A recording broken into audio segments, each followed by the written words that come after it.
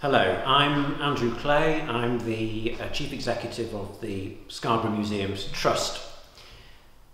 We're absolutely delighted to be hosting an exhibition by New Light. The Museums Trust is keen to develop interesting and new partnerships and working with the New Light fulfills that aim. This is an important moment not just for Scarborough but for the north of England, where we're welcoming an exhibition of exceptional quality and breadth involving many artists. There literally is something for everybody in this show.